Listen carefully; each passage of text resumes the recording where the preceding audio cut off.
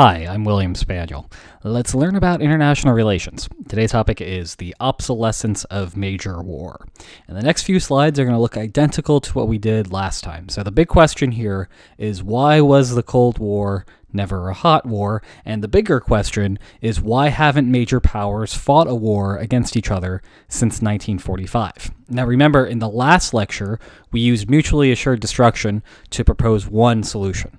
And what mutually assured destruction was saying is that, look, nuclear weapons are very destructive, and so major powers have these nuclear weapons, they have nuclear arsenals, and as long as those three conditions hold, then they're never going to want to fight a war against each other, because they know that the consequences of a war are just complete destruction, and so there's no reason for them to fight a war when the costs of war are so great. But now we have an alternative hypothesis, and it's important to see that there's a big distinction here between what mutually assured destruction is going to say and what this is going to say. Now, that's not going to be very obvious at first, so let's look at the alternative hypothesis. The alternative hypothesis is just that wars between major powers are obsolete. So two major powers cannot fight wars against one another because the costs will outweigh whatever possible benefit there is. Now notice I've highlighted here that major powers is the key thing. We're only talking about wars between major powers here.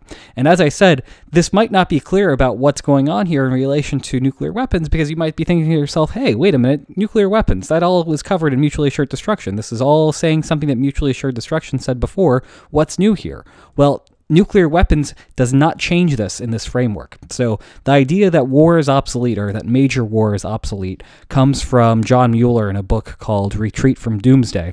And he gives a really insightful quote that I have up here that explains why these nuclear weapons may not in fact be very important to this peaceful equation that we've had since 1945 between major powers. And so Mueller says that a jump from a 50th floor window is probably quite a bit more horrible to think about than a jump from a 5th floor window, but anyone who finds that jumping from a 50th floor window would be really bad would also find that jumping from a 5th floor window would also be really bad. And so it doesn't matter whether it's the 5th floor or the 50th floor, that guy who is slightly enjoying life, minimally enjoying life, would not be jumping from either window.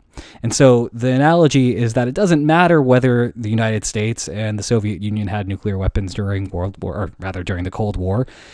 That extra destruction of nuclear weapons wouldn't overturn or wouldn't matter much in comparison to all of the destruction that you could have even without the nuclear weapons. So let's think about wars that are very deadly. In fact, the most deadly wars. The list is right here. So we have World War II, World War I, Iran, Iraq, and Vietnam. Now, none of these wars involved nuclear weapons, right? Except for World War II at the very end.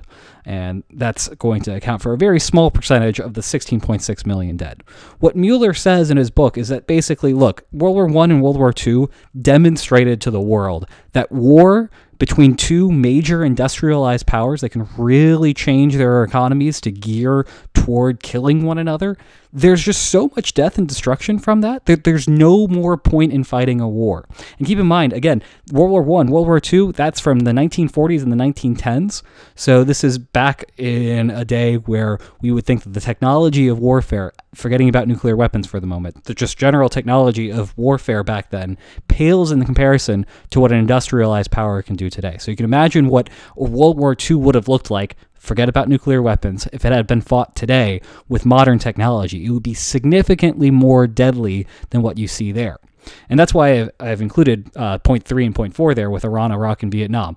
There weren't major power wars there. Those aren't major power wars. Iran, Iraq, neither one of those was a major power during the 80s. And the United States was involved in the Vietnam War, but of course Vietnam was not a major power.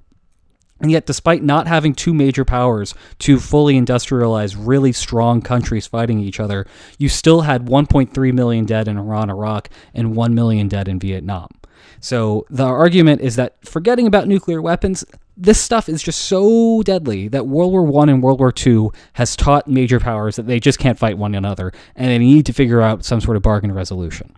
And so putting this into the framework of bargaining, what Mueller says essentially is that, look, here's what the bargaining range looked like before the modern era, and here's what it looks like now, or at least during the Cold War, because I have the United States and the Soviet Union in the background there. So forgetting about nuclear weapons, no nuclear weapons in this world, what we've seen is that because the technology of warfare, of industrialized warfare, is just so ridiculously costly, there's a huge bargaining range here. And yeah, having nuclear weapons does make that bargaining range a little bit bigger, right? So I did slightly increase this. You can see it's slightly wavering there, right? So nuclear weapons is increasing the bargaining range, but it does it at such a minimal rate, a minimal marginal rate compared to what the rest of industrialized warfare can do, that really these nuclear weapons aren't having that much of an effect on the peace process.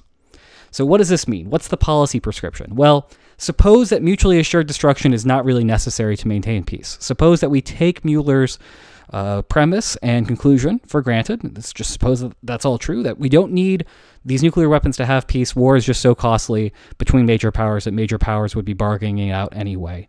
Then what? Well, the big question becomes, should we have nukes?